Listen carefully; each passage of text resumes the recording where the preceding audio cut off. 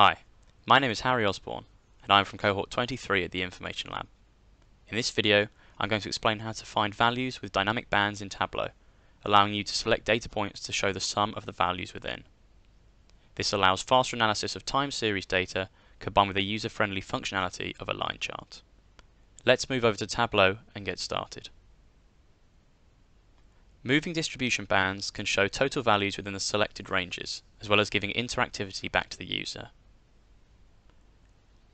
By clicking and dragging, you can highlight several data points within the dataset, and the band will move. The value contained within the band will also be visible at the top of the chart, as well as the time series that it is contained within. Let's move over to a new worksheet and get started. First off, we're going to create a custom date field from the order date. If I right click, move to create, and then custom date, I can choose the day part from the options, keeping it as a date value, and click OK. I can then drag on this new field into the columns and place sales onto rows.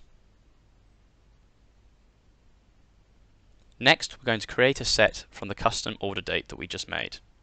Again, by clicking on the caret and moving down to create, we can select a set.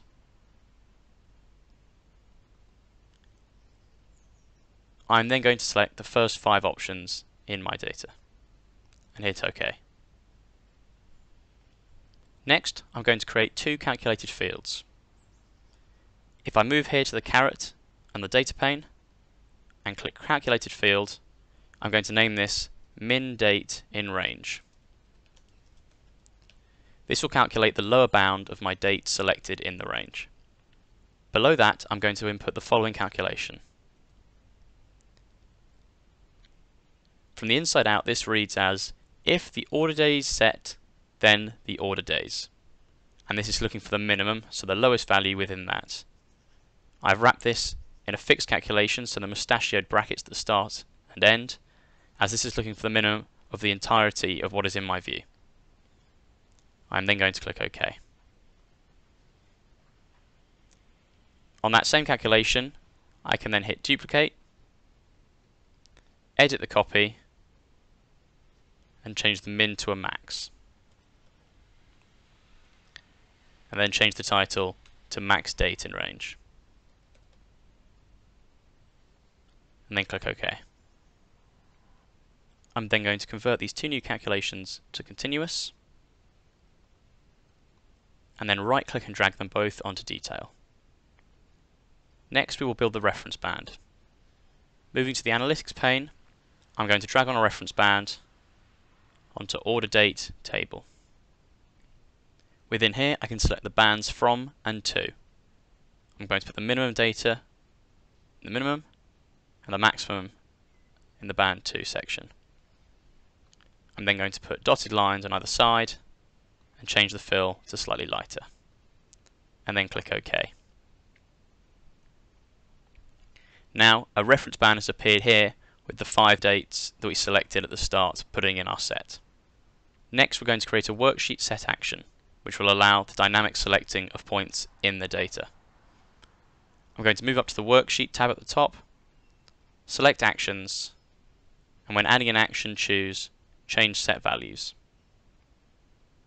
In here, all I need to do is select my set, the order date days set, leave as a sign, and change this to keep set values in clearing the selection. You can then hit OK both times. Now, by highlighting data points, the band will dynamically update. Next, we will create a calculated field to alter the color within the band. Moving back to the Data tab, I'll select Create Calculated Field and name this Color Code.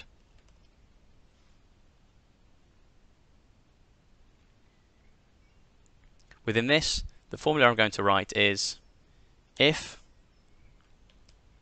order date days is greater than the max date in our range, then above else if the order date days is below the min date in our range, then below, else in range, end. Dragging this new field onto the color will now give us 3 distinct colors for whether something is below, in range, or above. I'm now going to edit the color code to make above and below the same color gray. Now you can clearly see what values are within range and what values are outside of that on the line chart. Lastly, I'm going to create one more calculated field to show which values are collected in range. I'm going to call this calculation sum of in-range values, and it's going to be another LOD calculation with sum if color code equals in range, then sales, end. And then close off the LOD calculation there. This new measure can be dragged onto detail as well. And now it's just time to edit the title. I'm going to remove the sheet name and instead input the minimum date and the maximum date with a hyphen in between. And then the field we just created, the sum of in-range values, I'm going to leave in bold.